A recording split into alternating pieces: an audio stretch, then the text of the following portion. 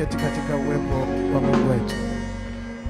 Naomba uketi katika uwepo wa Mungu wetu. Na asubuhi ya leo ninamshukuru Mungu sana kwa ajili yako, wewe ambaye umepata neema ya kuabudu pamoja nasi asubuhi hii.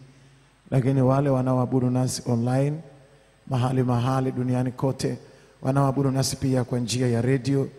Hii ni Kwaresma. Tumsifu Yesu Kristo. Tumsifu Yesu Kristo. Kristo. Na tunamshukuru Mungu sana kwa ajili ya wale ambao wanaabudu nasi pia kwa njia ya radio, na ninyi ambao umepata neema kuabudu pamoja nasi. Tunamshukuru Mungu sana kwa ajili yenu wote. Lakini pia ninamshukuru Mungu kwa ajili ya ndugu zetu wa praise team na ndugu zetu wa tehama. Kazi yenu ni njema na ya baraka. Wapendwa mabibi na mabwana, hii ni Kwaresma na leo ni siku ya 30 katika mafungo yetu, na tunaendelea na semina yetu ya ndani ya neno la Kwaresma, semina ya Kwaresma. Na asubuhi ya leo tafadhali naomba ufungue Biblia yako pamoja nami katika kitabu cha Samueli wa kwanza, ule mlango wa 17 tanzia mstari wa 12. Samueli wa kwanza ule mlango wa 17 mstari wa 12 mpaka wa 32. Kitabu cha Samueli wa kwanza ule mlango wa 17 mstari wa 12 mpaka wa 32. Na mimi nitawatangulia kusoma katika jina la Yesu Kristo wa Nazareti aliye hai. Kanisa la Mungu liseme amen kubwa. Neno la Mungu linasema hivi: basi Daudi alikuwa mwana wa yule Mwefraiti wa Bethlehemu ya Yuda, aliyeitwa jina lake Yese. Na huyo alikuwa na wana wanane, na yeye mwenyewe alikuwa mzee siku za Sauli. Na yeye mwenyewe alikuwa mzee siku za Sauli na mkongwe miongoni mwa watu. Nao wale wana watatu wa Yese walikuwa wakubwa. Nao wale wana watatu wa Yese waliokuwa wakubwa walikuwa wamefuatana na Sauli kwenda vitani. Na majina ya hao wanawe watatu waliokwenda vitani ni hawa: mzaliwa wa kwanza Eliabu, wa pili wake Abinadabu, na watatu Shama. Naye huyo Daudi alikuwa mdogo wa wote, na hao watatu walikuwa wakubwa wakafuatana na Sauli. Basi Daudi alikuwa akienda kwa Sauli na kurudi, ili awalishe kondoo za baba yake huko Bethlehemu. Naye yule Mfilisti hukaribia asubuhi na jioni, akajitokeza siku 40. Ndipo Yese akamwambia Daudi mwanawe, haya sasa uwachukulie ndugu zako efa ya bisi na mikate hii 10, ipeleke upesi kambini mwa ndugu zako, ukampelekee akida wa 1000 yao jibini hizi 10, ukawaangalie wa hali gani, kisha uniletee jawabu yao. Basi Sauli na watu wote wa Israeli walikuwa katika bonde la Ela, wakapigana na Wafilisti. Daudi akaondoka asubuhi na mapema, akaacha kondoo pamoja na mchungaji, akatoa vitu vyote, akaenda kama Yese alivyomwamuru. Akafika penye magari wakati lile jeshi walipokuwa wakitoka kwenda kupigana, wakipiga kelele za vita. Na Waisraeli na Wafilisti wakajipanga, jeshi hili likakabili jeshi hili. Basi Daudi akaviacha vile vyombo vyake katika mkono wa mlinda vyombo, akakimbilia jeshi. Akafika akawasalimu ndugu zake. Hata alipokuwa akisema nao, kumbe yule shujaa alitokea, yule Mfilisti wa Gati, jina lake Goliati, akitoka katika jeshi la Wafilisti, akisema maneno yale yale, naye Daudi akayasikia. Na watu wote wa Israeli walipomuona yule mtu wakakimbia, wakaogopa sana. Watu wa Israeli wakasema, je, mmemuona mtu huyu aliyepanda huko? Hakika ametoka ili awatukane Israeli.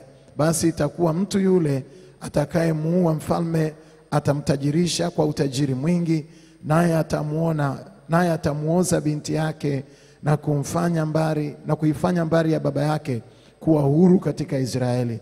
Daudi akaongea na watu waliosimama karibu akasema, je, atafanywaje yeye atakayemuua Mfilisti huyu na kumuondolea Israeli aibu hii? Maana Mfilisti huyu asiyetahiriwa ni nani hata awatukane majeshi ya Mungu aliye hai? Nao watu wakamjibu vivyo hivyo, wakasema, ndivyo atakavyofanyiwa mtu yule atakayemuua.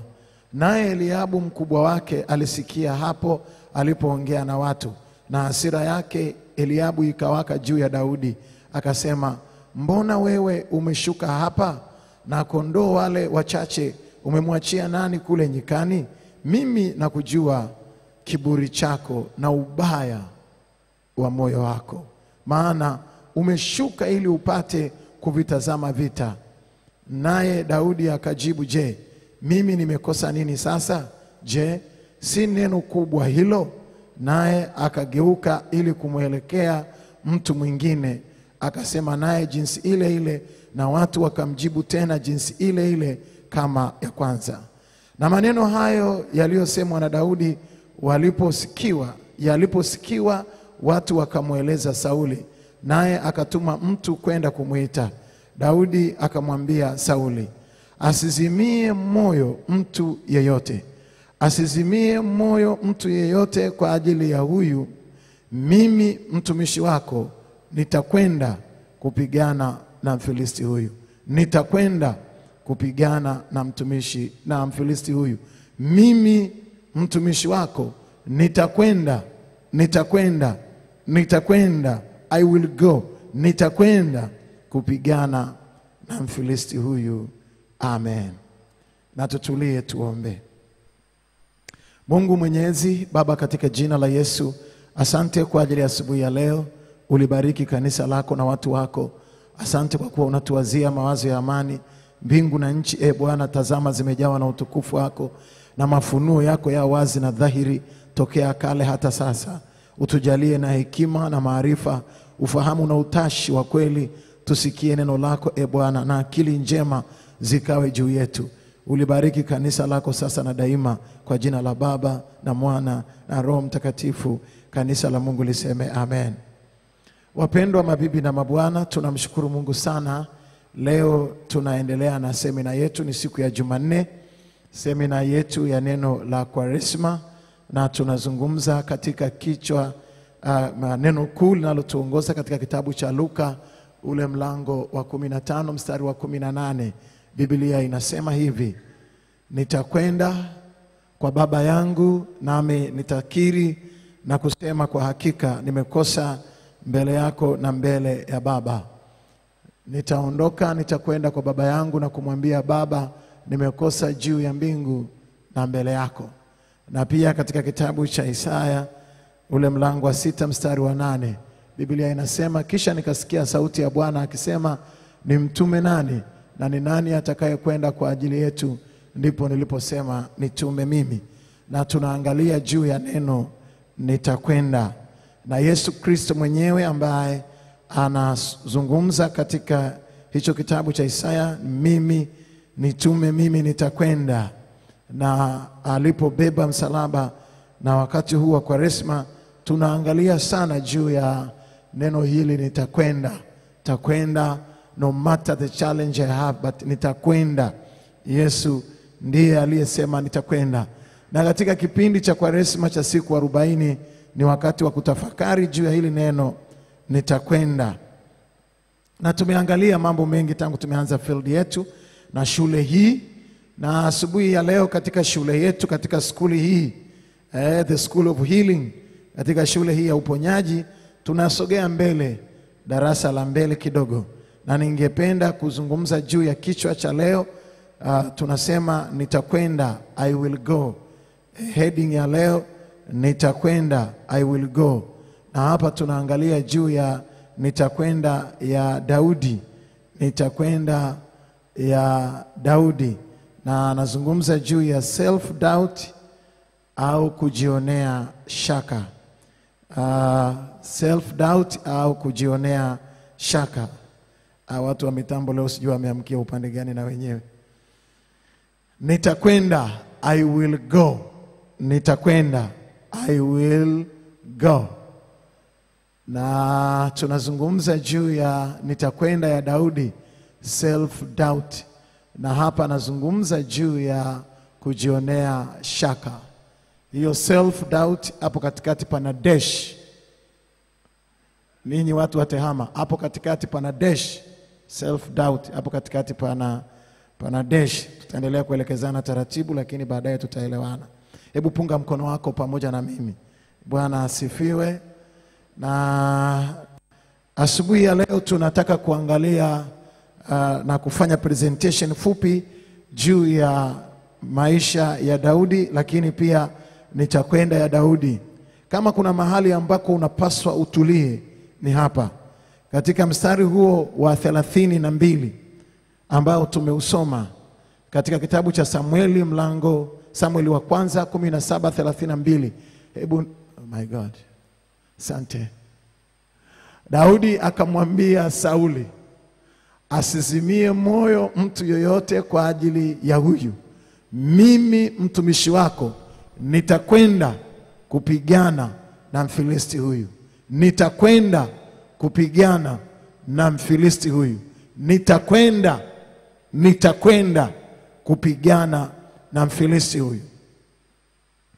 Hii sentensi ni sentensi fupi sana, lakini nataka nikuambie imebeba destiny, hatima za watu wengi na maisha ya watu wengi.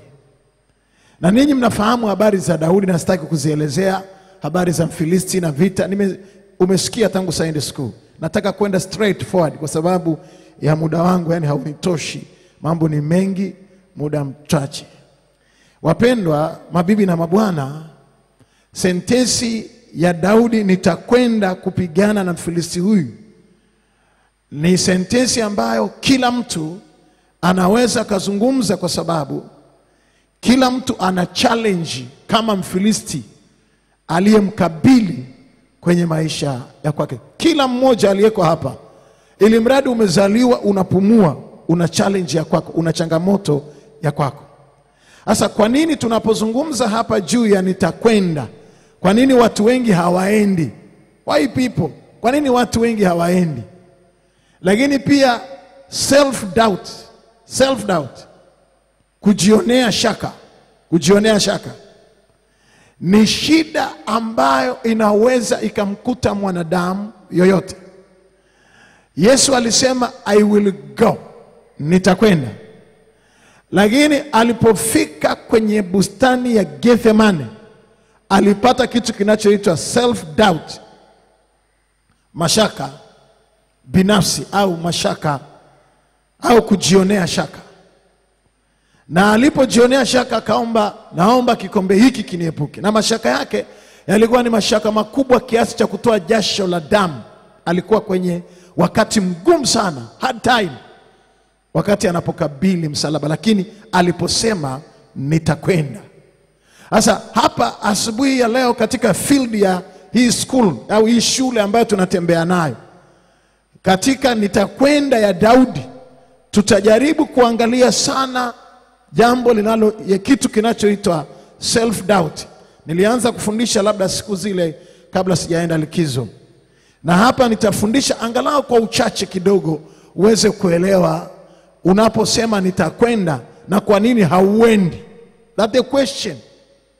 Unasema nitakwenda lakini kwa nini hauendi? Au kwa nini watu hawaendagi? Au kwa nini unafanyaga maamuzi alafu unasikia injili hapa ndani, unasema mchungaji amesema na mimi, umeandika kwenye diary yako, lakini ukienda kulala one night, kesho ukiamka umeshaachana na hiyo habari, hauendagi. Kwa nini? That's the question we have to ask ourselves. Na mabibi na mabwana, asubuhi hii ya leo napenda kuzungumza kidogo juu ya Daudi aliposema nitakwenda, alafu na mambo yaliyomkabili baada ya kutamka kwamba I will go, nitakwenda. Na hili kama unaandika, uandike tu ya kwamba baada ya kukubali na kufanya maamuzi ya ndani, tunayosema ni maamuzi ya kimungu, divine decision.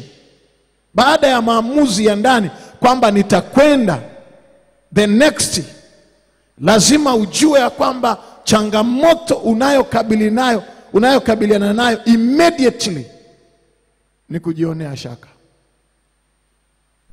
Ni kujionea shaka. Lakini pia maisha yako yamewahi au umewahi kujionea shaka kwa kiwango cha namna gani kwenye maisha yako ya kawaida? Sasa labda nifafanue kidogo angalau uweze kujua napozungumza juu ya kujionea shaka, au wengine wanasema mashaka binafsi, japokuwa sio tafsiri halisi ya self doubt. Self doubt. Self doubt ni nini? What is self doubt, by the way? Self doubt au mashaka ya ndani au mashaka binafsi au kujionea shaka ni tawi la saikolojia linaloshambulia sehemu 4 za uwezo wa mtu. Self doubt, nitarudia tena, ni tawi la saikolojia. This is a psychological issue. Tawi la kisaikolojia linaloshambulia sehemu 4 za uwezo wa mtu au utu wa mtu. Moja, kwenye hizo sehemu 4, hawa wataalamu wa psychology wamesema hivi: moja, kuna self growth, kushambulia self growth, ukuaji.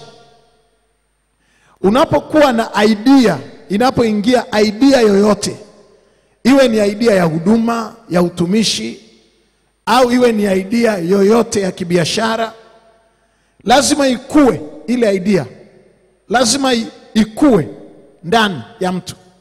Lakini pia uwezo, utashi, nguvu ya ndani lazima kukua ndani ya mtu. Sasa ukipata self doubt, kitu cha kwanza, ule ukuaji wa ndani unashambuliwa haraka sana. Na ukishambuliwa, nothing done. Nakwambia mimi ni miongoni mwa watu ambao nimeanzisha vitu vingi tu mbalimbali kwa neema ya Kristo. Moja ni ibada ya morning glory. Nilianzisha nikiwa pale usharika wa Kariakoo miaka 10 na ngapi iliyopita huko nyuma. Nilipoanzisha ile ibada, walikuja watu 17 hawaongezekagi. Mwezi wa kwanza, mwezi wa pili, mwezi wa 3, mwezi wa 4, mwezi wa 5, miezi 7 watu hawaongezeki. Wazee wa kanisa tukakutana kwenye kikao, wakanambia hii habari ya ibada hii tunaona hapa ni kizunguzungu. Waliponiambia, ndani nikaanza kama kugenerate self doubt, kama ninaona shaka juu ya hii ibada ya asubuhi, ni kama it will never work. Lakini ilikuwa ni idea, na nilienda kwenye mafungo kwenye retreat center ya masista wa Lutheran kule ya Mungu retreat. Mungu amesema na mimi. Nikasema mbona Mungu alisema na mimi, lakini mbona hawaongezeki hawa watu? Kwa hiyo nikaanza kuona kama niachane na hiyo idea. Akatokea rafiki yangu mmoja kutoka Uganda, akaniambia usisubutu kuacha hiyo idea, hawa watu 17 bado ni wengi sana. Akanipa mfano wa Elia alipokuwa anaomba, na akamwambia mtumishi wake aende akaangalie kama kuna mawingu. Alipoenda yule jamaa akarudi akamwambia hamna kitu. Elia akamwambia nenda tena mara 7.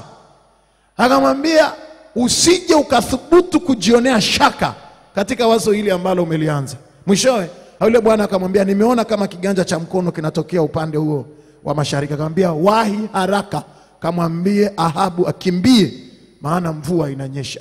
Akamwambia akaniambia hawa watu unaowaona leo 17 hawaongezekagi, ni wengi kuliko kiganja cha mkono. Kwa hiyo subiri, punde si punde, muda si muda, wewe utakuwa una mahali pa kuweka watu.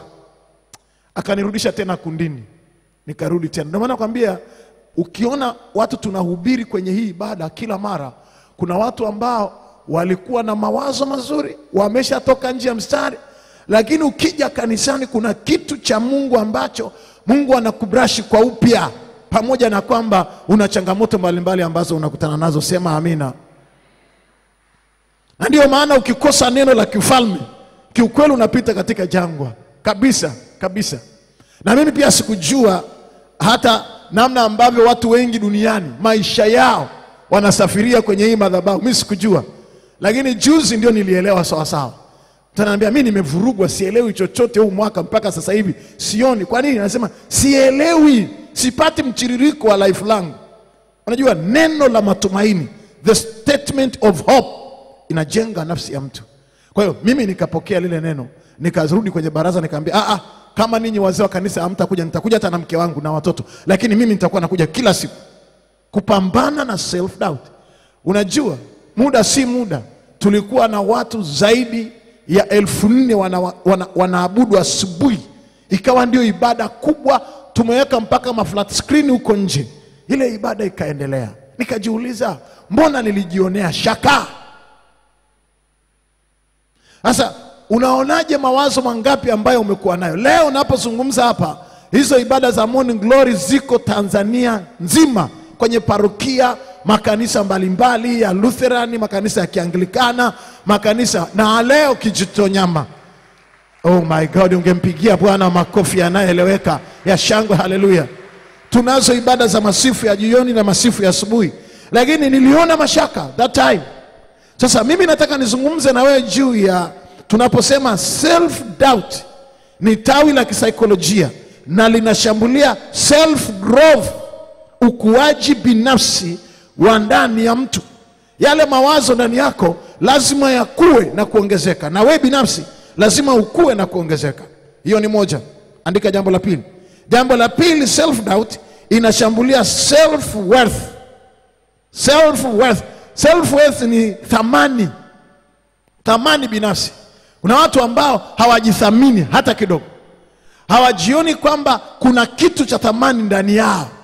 Kwa hiyo ukishajionea shaka, unaanza yani ujionei thamani hata kidogo. Yani watu wanakuangalia kwa nje, wanakuona kama una kitu, lakini wewe hauna habari kama una kitu chochote, wala hauna mpango wa kuelewa hicho kitu ambacho ulicho nacho. Thamani, thamani, value, thamani. You are not cheap like chipsi. Wewe sio rahisi kama chipsi za Mbeya. Huwezi naambiaga wanafunzi vioni na mashuleni, huwezi kudanganywa na kiazi cha Mbeya, sahani moja ya chipsi, ukaenda ukauza utu wako. Huko umejionea shaka binafsi. Huwezi, haiwezi kutokea. Never. Na ukishajionea shaka, unajiondolea value, unaanza kusema heri fulani. Yani ukishaanza kuona wewe kazi yako ni heri waliosoma, heri fulani, heri weupe, heri weusi, heri wembamba, heri wanene, mimi kimbao, mimi mwembamba kama chelewa za kufagia manispa. Hey! How? Umeshambuliwa tayari. Ndani yako umepata shambulio. You are not the same. Lakini jambo la tatu, self esteem. Kushambuliwa katika kitu tunachosema self esteem. Yani self esteem ni heshima na uwezo. Heshima na uwezo. Yani kuna kitu ambacho kiko ndani ya mtu cha heshima. Anasema kwa heshima yangu, hapana. Ningeweza kujibu, lakini kwa heshima yangu, never. Kwa umri wangu, hapana. Kwa hiyo kuna mtu ambaye anajua kwa heshima yangu, mimi nimeolewa, kwa heshima yangu, hapana. Kwa heshima ya mume wangu, hapana. No. Yani kuthubutu kusema hivi. Lakini ukishaona umeshambuliwa kwenye hiyo, umeshambuliwa na unaishi kwenye self doubt, wewe mambo yote sawa tu. Alafu jambo la 4 tunazungumza juu ya self confidence. Self confidence, uwezo au kujiamini. Kujiamini. Na Daudi alikuwa na mambo hayo ambayo alikuwa anayaangalia kama ndani anajiamini. Haya yote niliyozungumza manne, nasema self doubt ni tawi la saikolojia linaloshambulia sehemu 4 za uwezo wa mtu. Kwanza, self growth. Pili, self worth. 3, self esteem. 4, self confidence. Okay? This is school. Lakini haya yote matatu au manne ni kitu kinachoitwa a positive views of yourself. Yani namna gani unajiona kimtazamo chanya. A positive views of yourself. Namna gani ambao wewe binafsi unajiona mtazamo chanya, unajionaje? Kujitambua wewe mwenyewe katika uhalisia ulivyo na uwezo wa ndani. Kama hujajitambua wewe mwenyewe, kiukweli utakuwa unafanya kazi chini ya mashaka makubwa, na mtu akikutisha utakuwa unatishika. Sasa nazungumza juu ya self doubting, chanzo kikubwa cha self doubt. Naenda kwa haraka kwa sababu hili somo ni lazima ulielewe. Na hapa watu wengi wamekwama. Hapa tuna mabilionea. Ndio maana mhubiri mmoja Marekani alisema makaburini kuna utajiri wa watu wengi, kwa sababu kuna watu wamekufa hawajatoa album zao studio za nyimbo, wamekufa nazo. Kuna watu ambao wamekufa hawajaandika vitabu, wamekufa navyo. Kuna watu ambao wamekufa hawajafikia kwenye impact kwenye society, wamekufa navyo.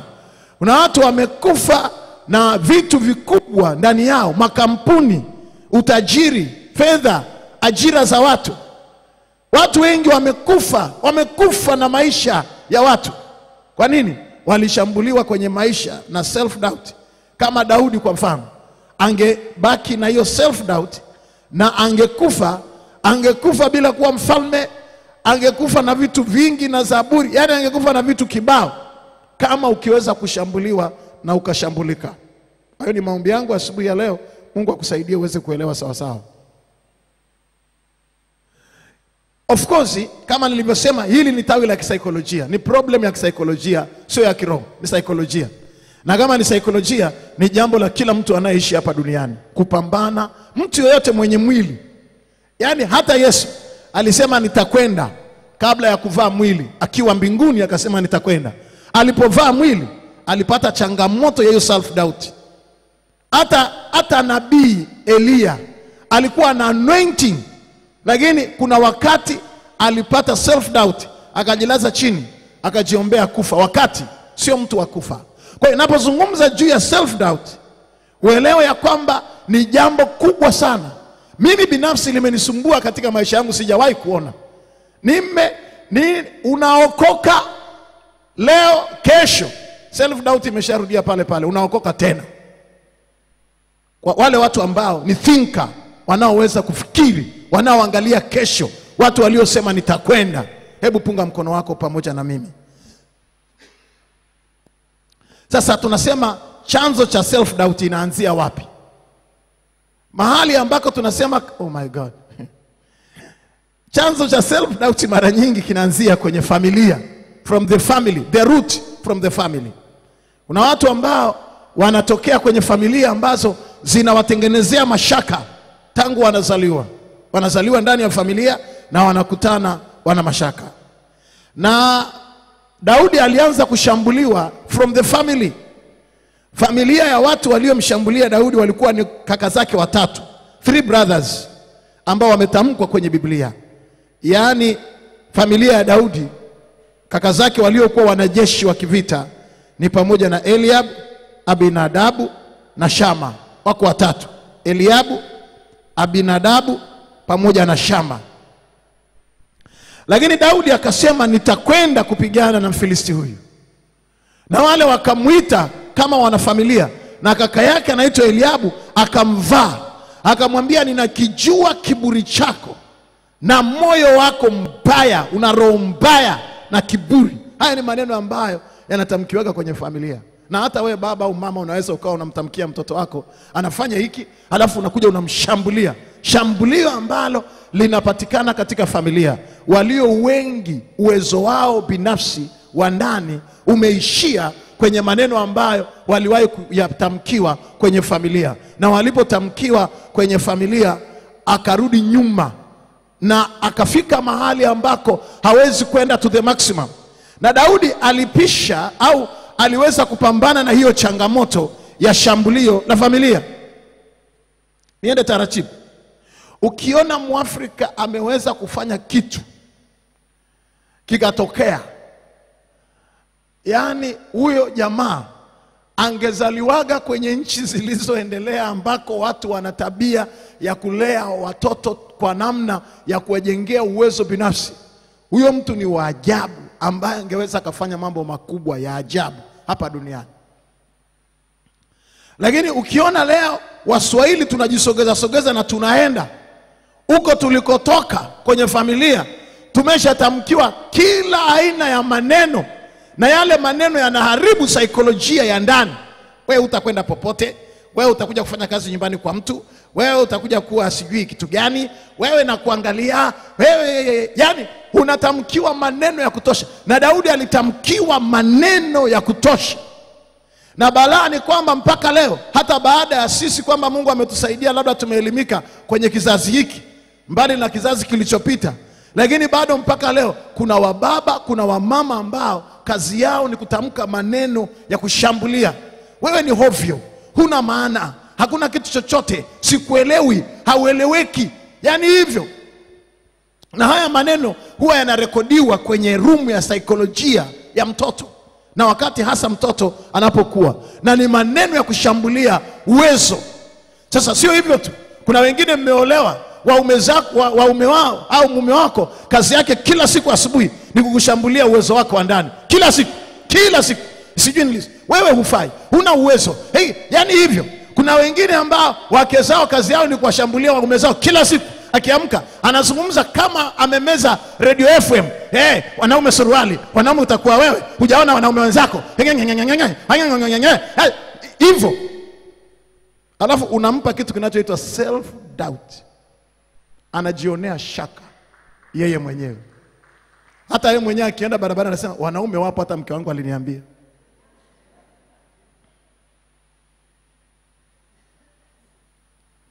Sasa ni mambo gani ambayo kwa namna ya kipekee na ya tofauti yako katika maisha ya kwako? Na ni namna, kwanza, kitu cha kwanza, umetokaje kwenye familia yako? Hicho ni kitu cha kwanza, kwa sababu uwezo wa watu wengi huwa unafia kwenye familia. Katika somo hili lazima uelewe, mimi kwenye familia yangu nimetokaje? Hatufanani kwenye familia zetu, hatufanani. Tuna majeraha ya tofauti, na kila mmoja ni majeruhi kwa namna moja au nyingine, lakini majeruhi wanatofautiana. Wewe lazima katika asubuhi ya leo ujaribu kujiangalia, hivi mimi uwezo wangu binafsi kutokana na familia niliyotoka nimeshambuliwa kiasi gani, na sasa nina hali gani, na ninatokaje hapa kwenye mashambulizi?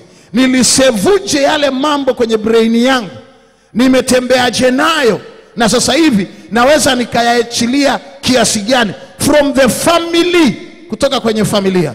Lakini asubuhi ya leo kauli yetu ni mmoja tu, nitakwenda kupigana na Mfilisti huyu. Wako wapi watu wanaonielewa sawa sawa hapa? Nitakwenda kupigana na Mfilisti huyu, nitakwenda kupigana na Mfilisti huyu. Pengine ni kiwango cha upako, pengine ni kiwango cha huduma, pengine ni kiwango cha fedha, pengine ni kiwango fulani ambacho unaenda na ukikiangalia kwako ni challenge.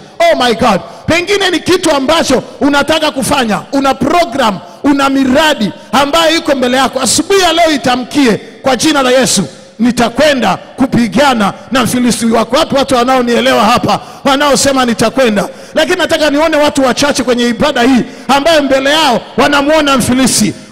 Unataka kufanya biashara ya milioni 100, ya milioni 5, ya milioni 10, ya milioni 1, na jero hauna. Hicho unachotaka kufanya ni kama Mfilisti, lakini I will go in the name of Jesus. Wako wapi watu wachache hapa ambao wanasema nitakwenda kupigana na Mfilisti huyu? Haijalishi changamoto ambayo nimeambiwa, hata kama tuliambiwa kwetu haitakaitokee, kwangu itaanza. Nitaanza mimi, halafu atafuata. Oh my God, nione watu wanaoweza kumpigia Jehova vigelegele. Piga Yesu asikie. Simama kwa miguu yako, wanaosema I will go, nitakwenda asubuhi ya leo. Leo ni siku ya Jumanne. Kuanzia leo mbingu zijue na ardhi ifahamu ya kwamba nitakwenda kupigana na Mfilisti huyu. Iwe ni hasara, iwe ni kesi, yawe ni magonjwa, nitakwenda kupigana. Pigie Jehova vigelegele vya shangwe. Haleluya.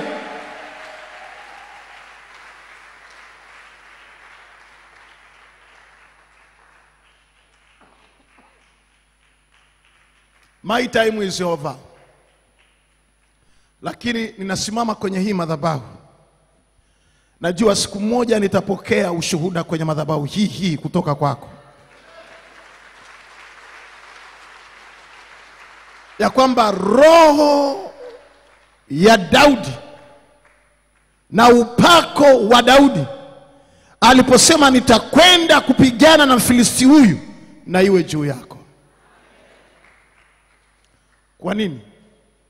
Utakuja kuniambia mchungaji, ulipozungumza pale madhabahuni nilikuwa sina uwezo, lakini kwa neno lile niliamua kwenda, na leo nina matokeo haya na haya na haya na haya na haya na yale, kwa jina la Yesu Kristo wa Nazareti aliye hai. Sema amina, haleluya.